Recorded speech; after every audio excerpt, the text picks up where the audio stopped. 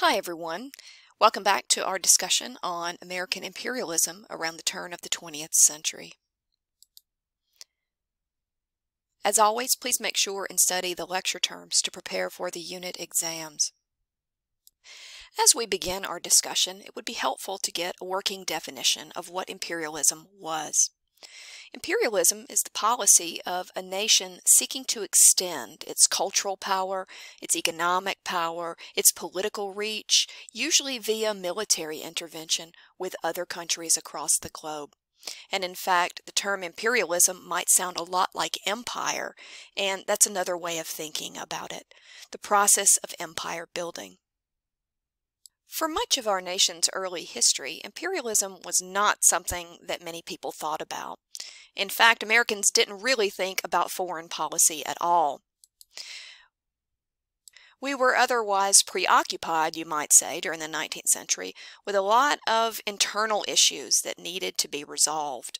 Think the Civil War and the resulting devastation that had to be cleared up during the Reconstruction era. The 19th century was also a period of rapid urbanization as cities are growing in size. We've got westward expansion. We have the increasing advances of industrialization here in the United States, as well as issues related to immigration. So all told, many Americans didn't, frankly, give much thought to the United States reaching out and trying to extend its influence abroad. We simply had too much on our plate domestically for much of the century. That will change, however, by the 1880s and 1890s. We're seeing technological advances such as the laying of the first transatlantic telegraph cable in 1856, diminishing America's physical isolation from the rest of the world. What used to take 10 days to receive information from the continent of Europe to the United States now took a matter of mere minutes. We also see advances in steam technology, steamship technology. The steam turbine engine, along with screw propeller technology, will dramatically speed up the transatlantic ocean voyage from the United States to the continent of Europe. This too sort of brings the world into greater focus for many Americans. For those that could afford it, many Americans are also deciding to travel abroad during this period. This, too, lends a sense of interconnectedness, culturally speaking, with the United States and many foreign countries. And certainly by the late 19th and early 20th century, the U.S.'s economy is becoming ever more intertwined with the global economy. Also, Americans are watching what's going on in other areas of the world regarding imperialism from other foreign powers, such as Britain, Italy, Spain, Germany, Japan. There are a number of other countries that are extending their global reach during this period and actively establishing colonies in other areas of the world. This is the age of empire building. Perhaps you've heard the phrase the scramble for Africa.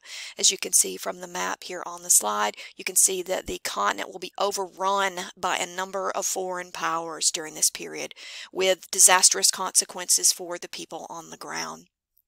The same thing is happening in East Asia as well during this period. For some American businessmen and politicians, they're looking at what's taking place and they're saying, well, if Portugal can establish colonies overseas and build a foreign empire, why can't the United States? Why, in other words, are we sitting on the sidelines while other powers are taking advantage of this land grab internationally? As a result, you're going to see the increasing influence of a number of very wealthy financiers and industrialists and politicians during the late 19th century that deem themselves expansionists. These are individuals who want the United States to go ahead and get involved in this international competition to acquire territory overseas. However, through much of the United States' early history, isolationism was the practice that most politicians had advocated. This was the notion that the United States should take care of its own domestic business and trade freely with other nations, but remain outside of international geopolitics. In other words, isolationists were happy to trade American goods abroad, but they were not interested in becoming politically or militarily entangled with other nations. And it's this isolationist impulse that really guided much of U.S. policy, at least until the late 19th century, where we start to see the expansionists holding far more sway in the executive branch as well as the legislative branch of our government. So, what was the benefit of empire building? I want to take a few minutes to talk about some of the most commonly cited motives for these expansionists, these advocates of imperialism during the period. We'll begin with the argument that acquiring overseas territories would be a great engine for growing the U.S.'s economy.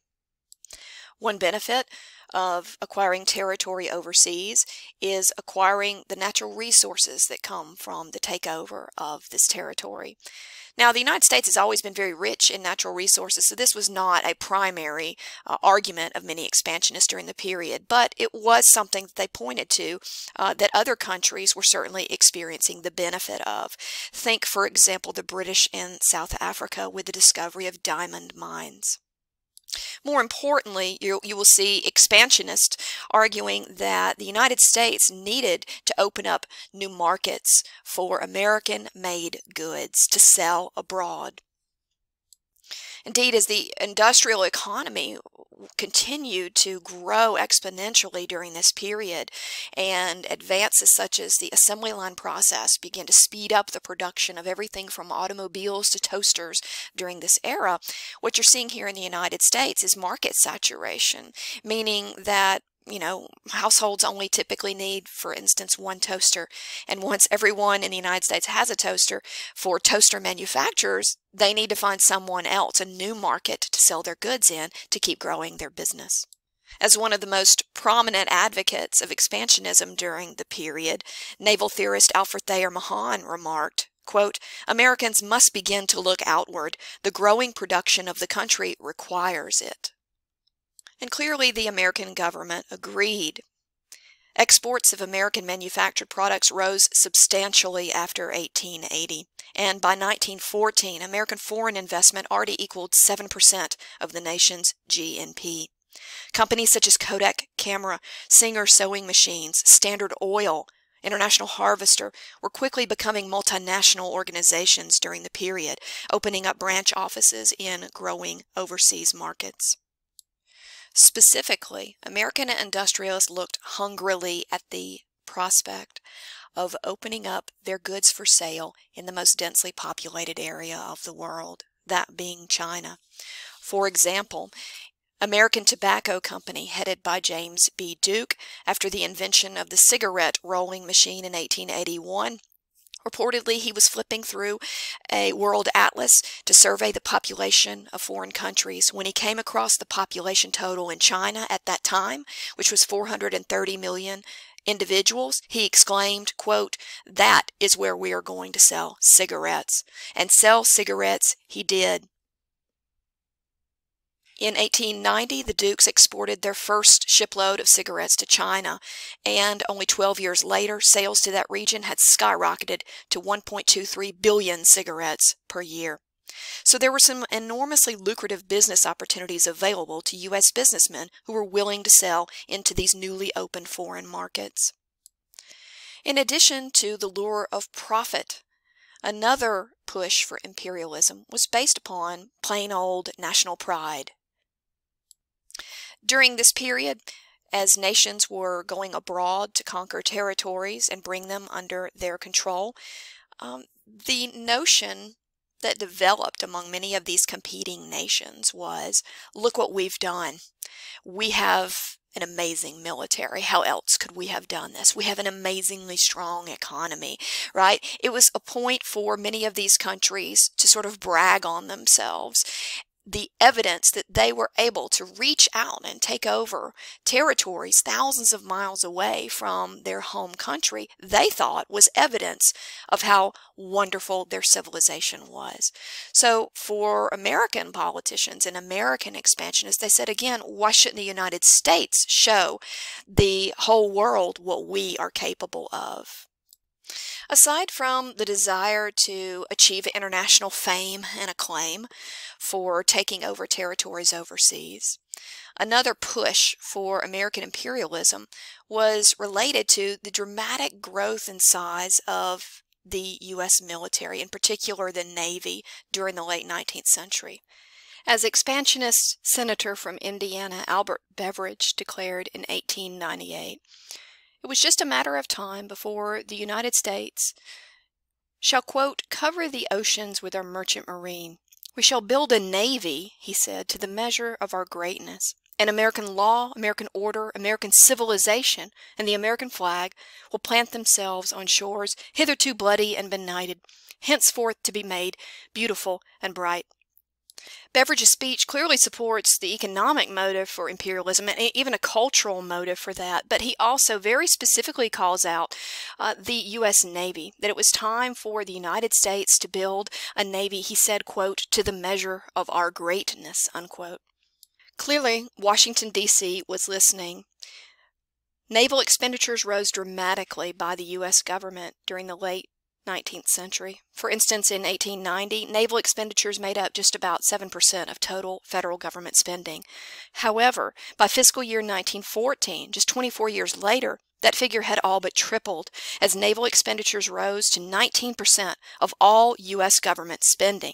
That's almost one out of every $5 being spent by the U.S. government just on building up its Navy. The thinking was, if you want to reach out and touch other areas of the world, then you need to have the ability to do so.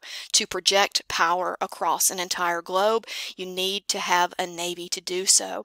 Also, if you'll notice the map that I have here on the slide, look at all the tiny little dots in the middle of the Pacific Ocean that the United States will take over during this period.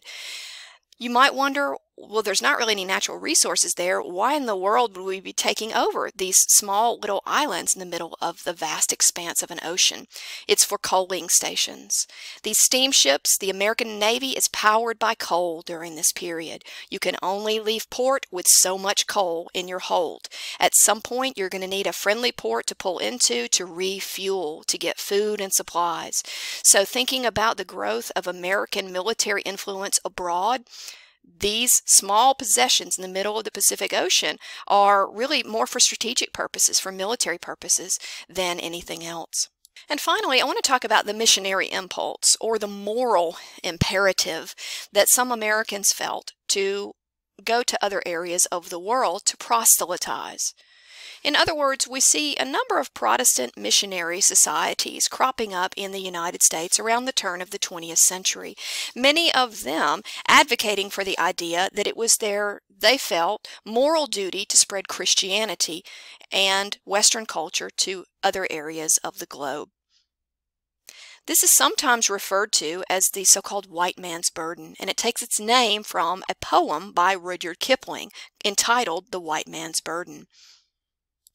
And this idea was that Western cultures were supposedly superior to other cultures, and that it was the burden or the duty of some of these so-called more advanced cultures to go to other areas of the globe and to Christianize, to teach them a Western language, to teach them how to dress as Westerners did, in an effort to try and quote-unquote civilize these peoples.